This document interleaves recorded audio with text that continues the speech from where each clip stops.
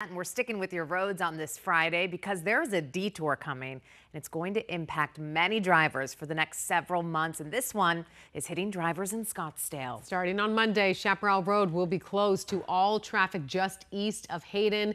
12 News journalist Justin Pazera is live near Chaparral and Hayden with more on the project, when the road will be back open. Justin, you basically just have to take this road out of your commute for the next couple of months.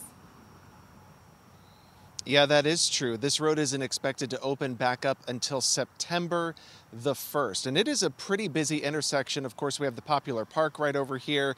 There's a strip mall, the grocery stores over here. So a lot of people do take this road. A lot of people take it to get on the 101. So that is not going to be the case come Monday. You can do it right now. You can see the traffic is moving just fine, but come Monday, it is going to be a different story. Let's show you a map right now and really show you what we're talking about. What's happening? That's the big question. What's going on? Why is it going to be shut down? So this project is basically going to be creating a new pedestrian underpass along the Indian Bend multi-use path. So it's going to be on the east side of Hayden, and then it's going to go under Chaparral. So when this is all done, it's going to be a separated crossing for bike and pedestrians, making this safer for everyone. It's going to increase the green light time again for drivers who are trying to turn.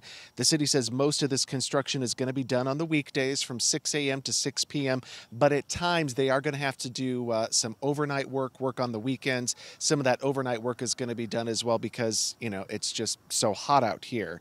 There's also a water line that's being put in this area. So again, this part of Chaparral is going to be closed starting on Monday. It will not open again until the beginning of September. So if you do need to take Chaparral maybe to get on the 101, you're going to have to take McDonald's, maybe Indian School to access the freeway there.